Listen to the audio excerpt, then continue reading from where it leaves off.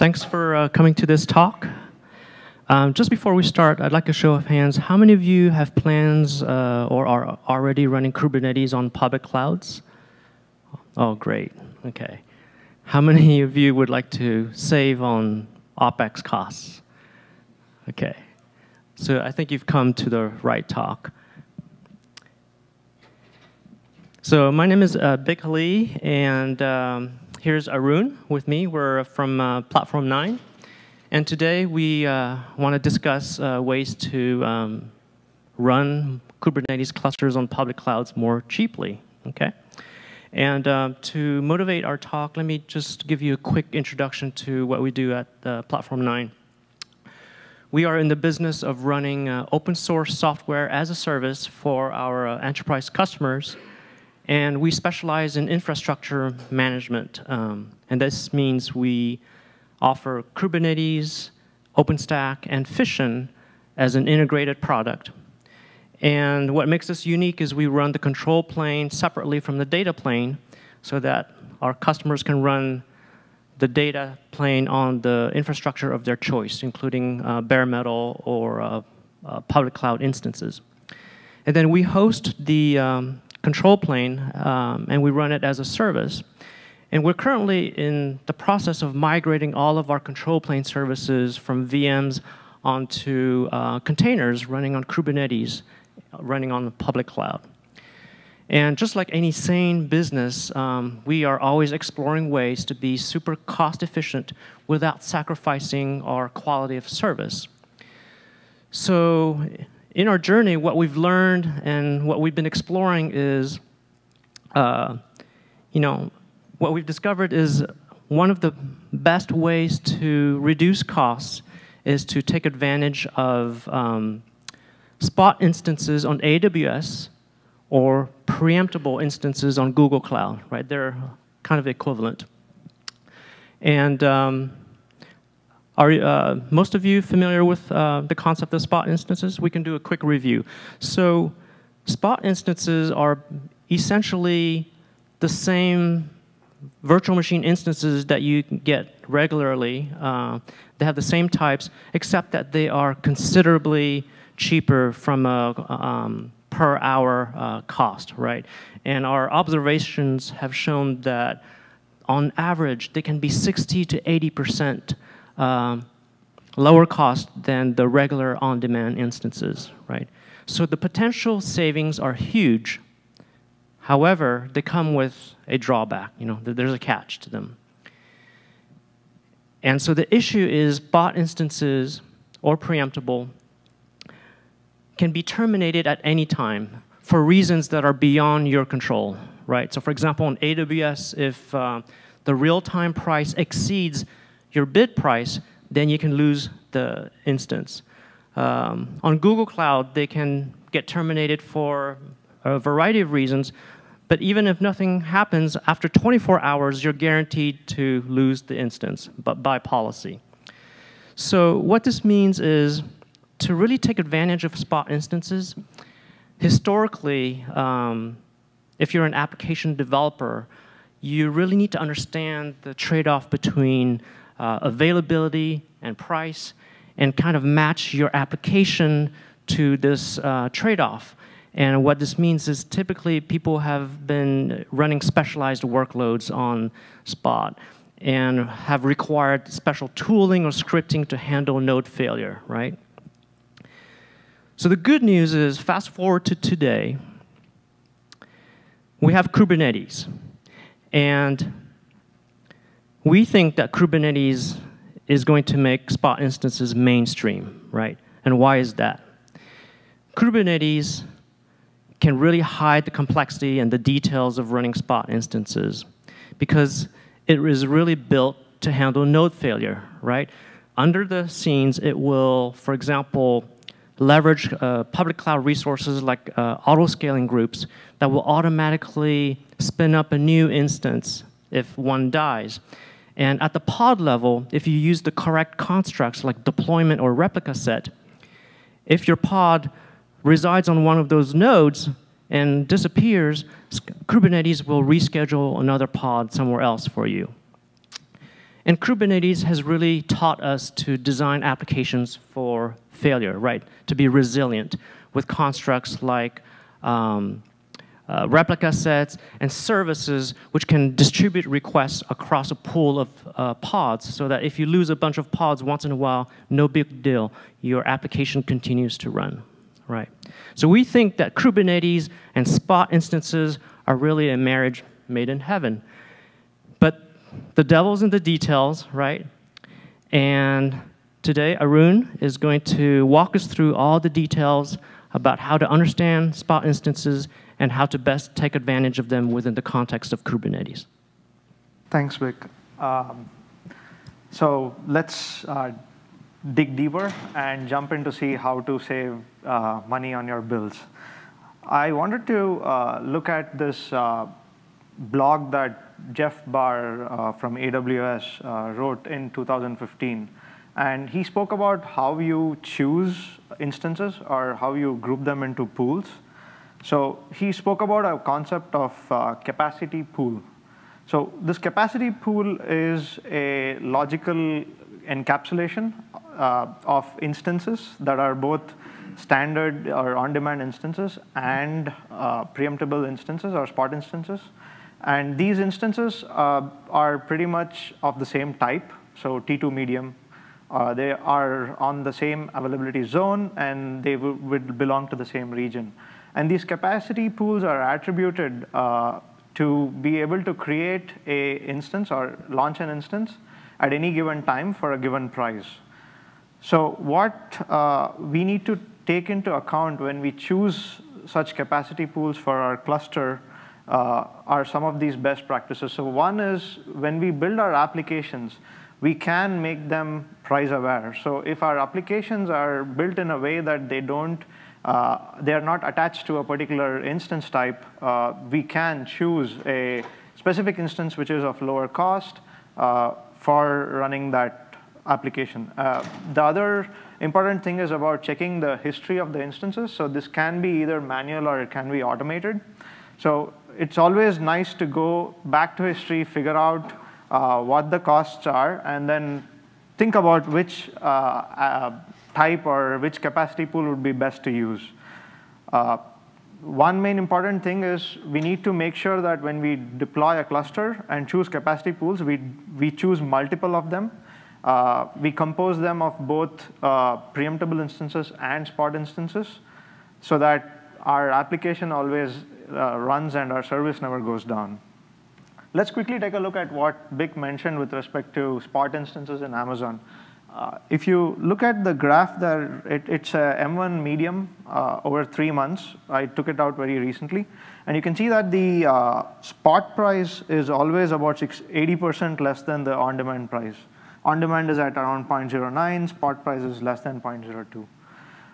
If I blow that up, the disadvantage though is that one time or another, this spot instance price or the bit price goes above on-demand price. And that point in time, it doesn't make too much sense to be running things on spot instances. You could switch over to on-demand instances.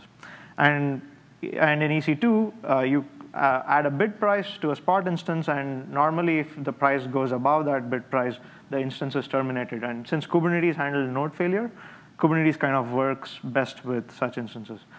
In Google Cloud, it's a little different. It doesn't run on the surplus capacity market. They give you a flat-out discount on the price. The only catch is that the instance is always terminated somewhere around 24 hours or within 24 hours.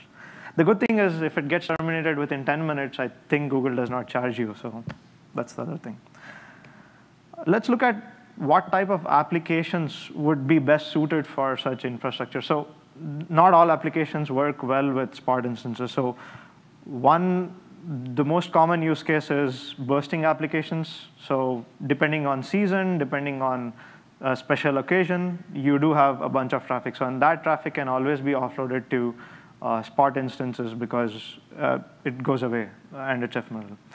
Another use case is the HPC industry, where the most amount of work you do is number crunching.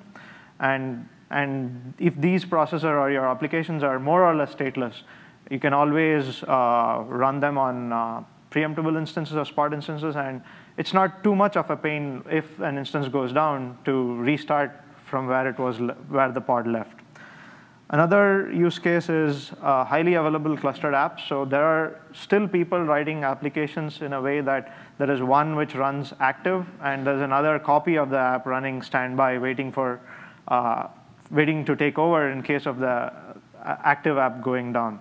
So in those cases, again, the standby app would just be syncing, and if it's not participating in an active-active configuration, it can be offloaded to a spot instance and pretty much take lesser of our money than otherwise.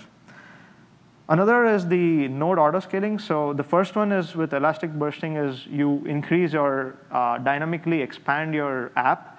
And with expanding app, you will probably need to expand your infrastructure as well. And horizontal pod autoscaling and horizontal node autoscaling in Kubernetes pretty much gives you a very good mix to solve this use case. And it's great to work on spot instances. Having said that, let's look at what we can do to deploy clusters with either spot instances or preemptible instances. On GKE, we'll look at GKE, and we'll also look at AWS with respect to KOps. So in GKE, the instance groups are also called node pools. So given a node pool, you can specify a type of instance, whether that node pool is going to be preemptible or not. So a catch is that within a node pool, you cannot have a preemptible instance and a fixed instance. It's either or the other. So the best way to build your app is to have two node pools, one fixed and one preemptible. To start off with, you can always have a fixed node pool, and then as and when capacity grows, you can add node pools dynamically to the cluster.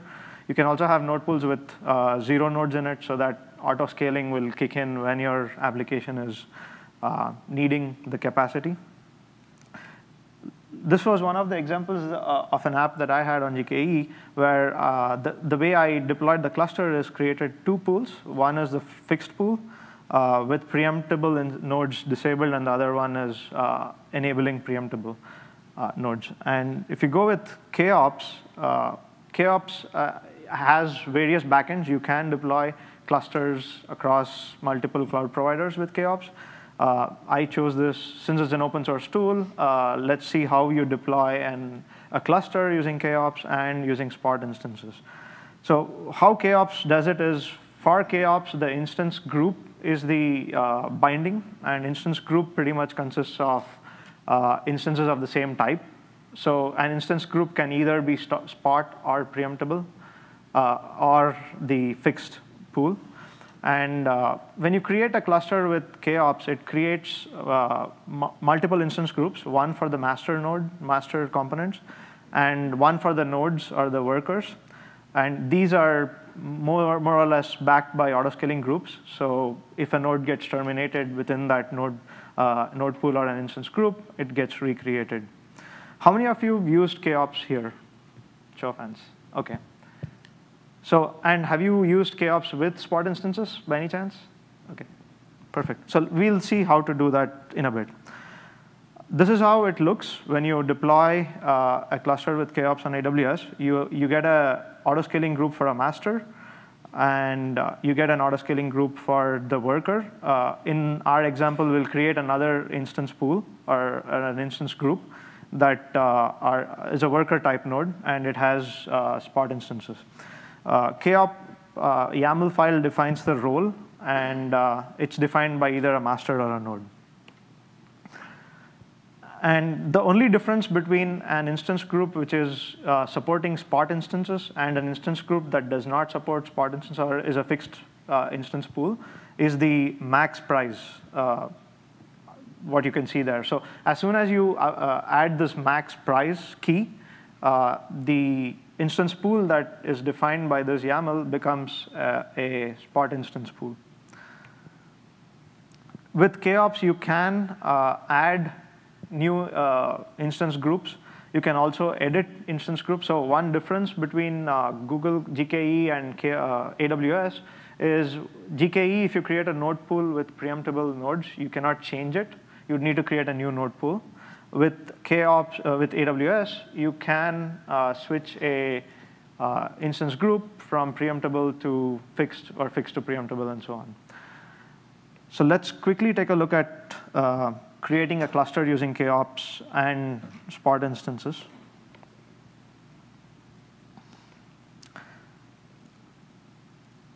So what you pretty much do is, first you run AWS configure onto the node and specify the access key, secret key, the region name, and the format that you want all your commands to output in. Once that's done, you can run KOP commands. So we just run a KOps get cluster. I have already a cluster deployed because cluster deployment takes time. We'll look at that in a bit. How do you create a cluster? You run the KOps create cluster command, give it a zone and a name. It goes through a bunch of tasks. It assigns a CIDR for that cluster. And then it creates a cluster object with all of the resources locally. So it's still not created on AWS. You can go ahead and look at it and manage and modify configuration. So let's quickly take a look at the instance groups that the cluster create went through. So there is a master instance group and a node instance group. Let's quickly change the node instance group to just have one node in it, because we'll create another pool for the Spot instances. So that's done. Let's now create a new instance group using the create IG command. And the only difference to do this is to specify a max price.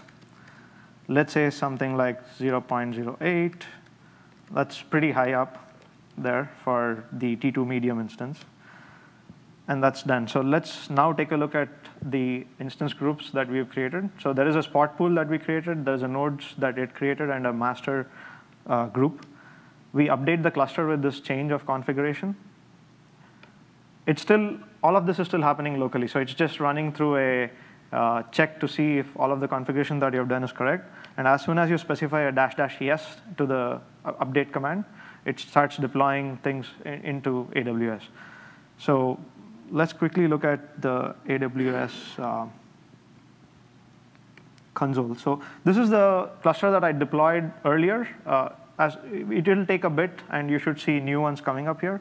But if you look at the Spot pool for the launch configuration that is responsible to bring up instances in AWS, it has a Spot price set, and the others don't. So that's the main difference of creating instances or groups in AWS which support Spot pricing. I think it should have created the other ones. There you go. It created another one with the 0.8 that we just ran. So it takes about 5 to 6 minutes to 8 minutes, and the cluster is up. Then you should be able to deploy apps on it. We'll not wait for it. We'll go with another demo. So this is on GKE. We saw AWS. Let's take a look at GKE. This demo pretty much shows you how I have multiple pools, a fixed pool and a preemptible pool, and I deploy app, and I create load on it, so it runs a horizontal pod autoscaler. It creates more instances or more nodes to support it, but those nodes are created in the preemptible pool and not the fixed pool. And then as soon as the load goes down, it again shrinks. So this is a cluster that I have in GKE. Initially, I had 3 nodes, a fixed pool with just 1 node in it, and preemptible pretty much disabled. I have another pool with preemptible enabled, and it can be autoscaled up to 3 nodes. And I have another one that is just there. So let's quickly go and deploy a PHP Apache server that's going to serve out traffic for us.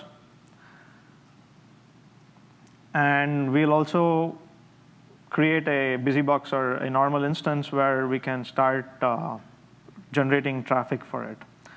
Before that, I'm going to create an autoscaler group. And I say that if the load goes above 75%, the horizontal pod autoscaling should trigger. And it can trigger to a maximum replicas of 8. So the load is now running. If you look at the bottom right, you can see that the load now is running. And the number of pods that are running for this is just 1. but the load increased to 223. So the horizontal pod autoscaler created multiple instances, but you can see that one of the pod is now in pending state. So that pod is in pending state because it has already run out of resources. The kubectl describe pod logs is going to show us that it didn't happen because of insufficient CPU. The GKE will now automatically trigger a node autoscaler, and it creates a new node that from the preemptible pool, and it's getting authorized as part of our Kubernetes cluster. So we had one earlier, and it is two now.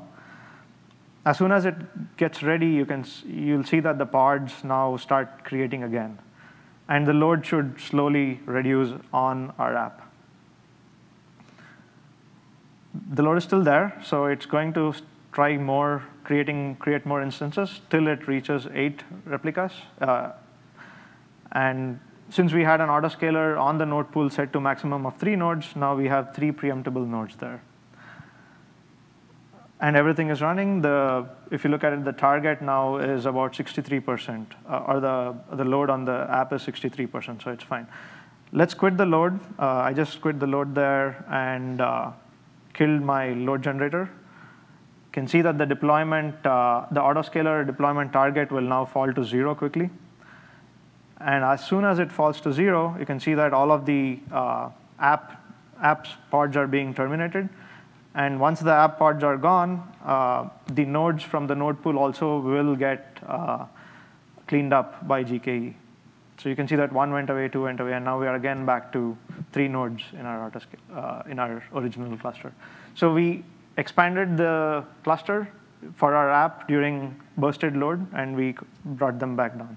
It takes about 5 to 6 minutes for Kubernetes GKE to clean up nodes that are not used, so that's the reason for the demo. Now we saw how you design a cluster to use Spot instances or autoscaling. Now we'll look at how you design an application to use Spot instances or preemptible instances, because you don't want the application to die completely and not have your service pretty much going down, right? So some of the application considerations that are required are, is your application stateless or is your application stateful? If your application is stateless, it is a very good match for such a use case.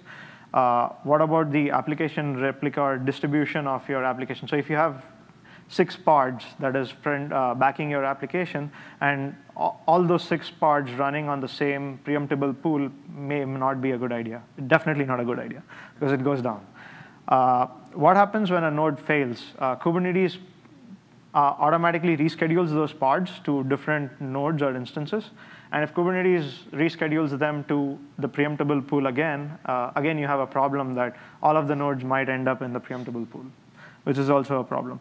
So there are also cases where applications require specific GPU processing, for example, machine learning or big data analysis. So there again, preemptible pools might be present in your cluster, but you might not want your apps to go and sit in the preemptible pool. So to do this, Kubernetes kind of has a bunch of mechanisms.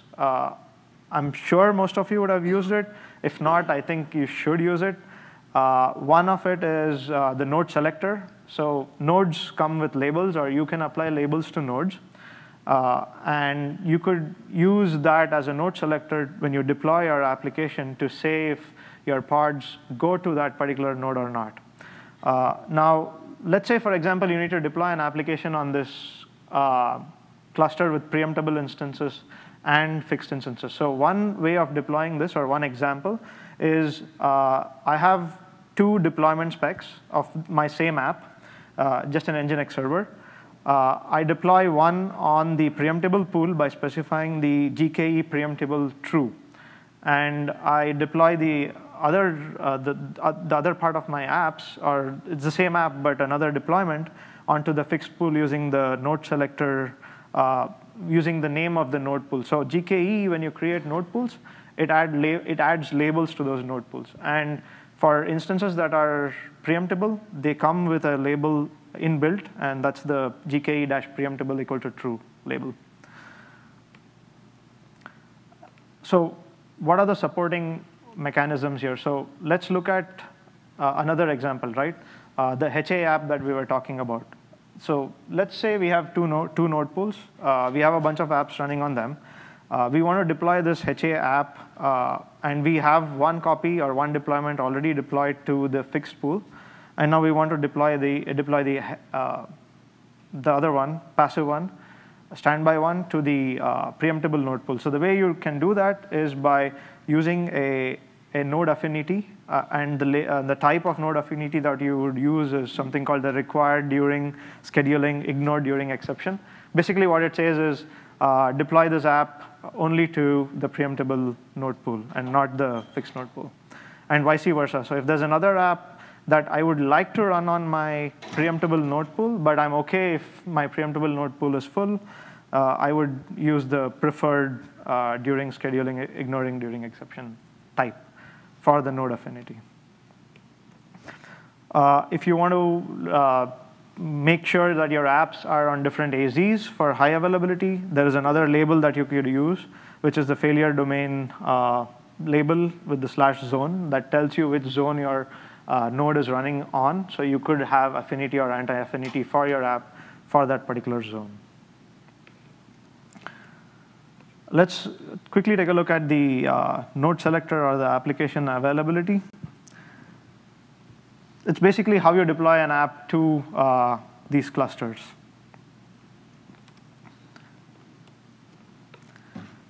So what I do is I have my application like the way you saw it. I have two deployment specs, the fixed deployment spec and the preemptible deployment flex. It's just going to deploy the Nginx server. And the main difference that each of these spec have is that one is node selector to the fixed pool, and the preemptible one is node selected to the preemptible pool. I just have an init container there which adds this echo statement to the index.html, which tells us which pod is going to be replying. That's for us to figure out in the demo. There is a service that's going to front both of this. So there is one service, but two deployments. There are two Nginx deployments, one on preemptible, one on fixed. But there is just one service that fronts all of this. So that's how you can make use of the service, but not worry about where it's running. I also have a small busybox that generates load, from where I can generate load or curl. So let's quickly run into deploy this. So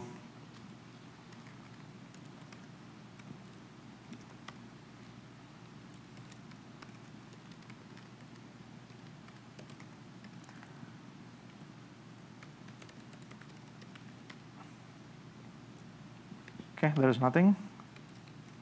So let's deploy them, all of them.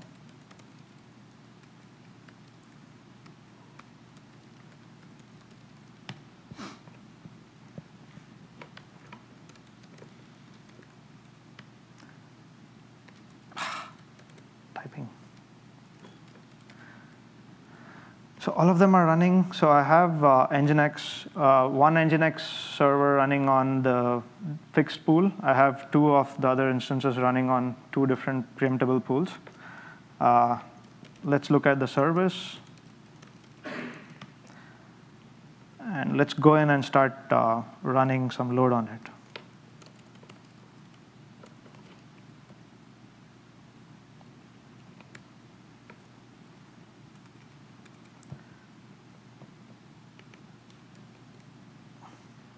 Not there, here.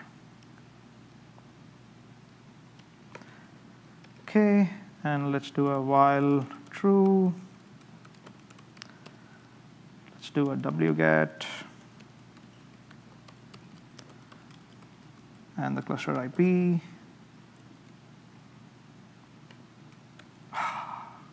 I'm on VPN, so 1055, 248, 133. We always need a sleep there. Oh, yeah, Mr. Lu. Okay. Oops. Oh, that was a quite, not a P. Okay. So we are getting our responses from both pods running on preemptible and fixed. Let's go and terminate our preemptible pool. Let's assume that the preemptible pool kind of dies.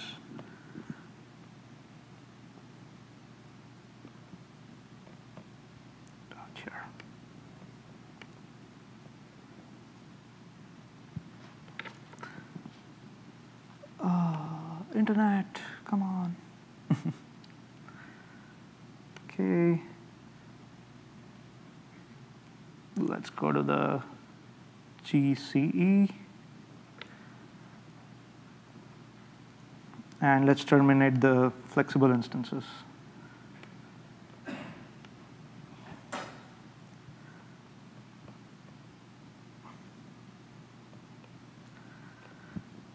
So you can see that it takes a bunch of time for the service to reconfigure for pods going down.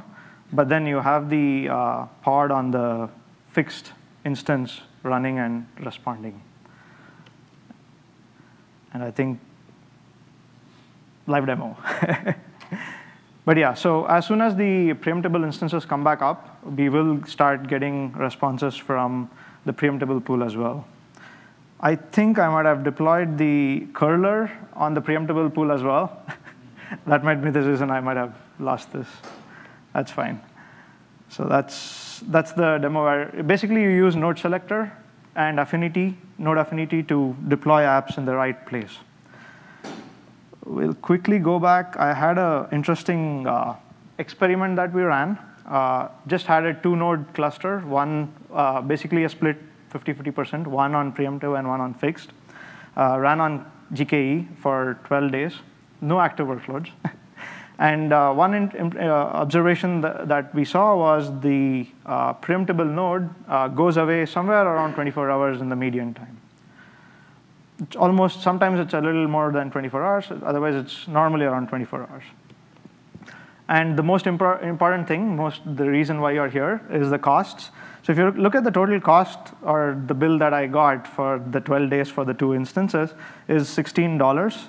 And if you replace this preemptible custom instance core with a standard instance, the total would be around $24. So cost saving is about $8 for 12 days just for 2 nodes and no workloads. So if you just do a mental experiment and scale it up, the cost saving somewhat looks like around $13,000 for a year for 50 nodes on fixed and 50 nodes on preemptible. So that's the interesting figure that we are seeing. And it'll definitely increase as you increase the number of nodes or reduce your fixed node prices. That's about it that I had. So hopefully one key takeaway that I think you could take away from this is using Spot instances is beneficial. It would reduce your costs. But there are 2 things that you need to take care of. One is to architect the cluster. And the second is to architect your app. And doing this, both of this in a good way, can get you quite a bit of savings in terms of bill. And Kubernetes is the best for this approach. And yeah, that was it from me. Thanks, Mike.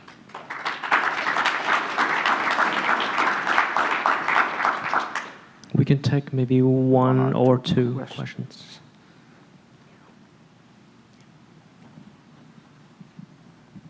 So great presentation, thank you. Definitely an introduction into it. I agree with you. I think Kubernetes really gives us a chance to take care of these spot and interruptible instances. It gets really complicated on AWS, and things keep changing. So like they just recently changed their pricing structure. They even went from hour to per second. Yep. And every time we have a strategy put together, it seems like it changes dynamically. Right. So that's actually what motivated me to try to encapsulate this into a service so that people that don't have a team of 12 people to go off and do that can still leverage and get benefits from these. But the key points is to make sure your application can survive. And one other point I think you missed is that even though pods recover, you still don't want them going down a lot. So at least for the Spot instances, you can actually detect that and tell them to start draining and try to move things off there. So that's another important piece. Yes. And the last one is diversify across multiple instance types, just like a stock plan. Yep. But interesting. Thanks for the comments.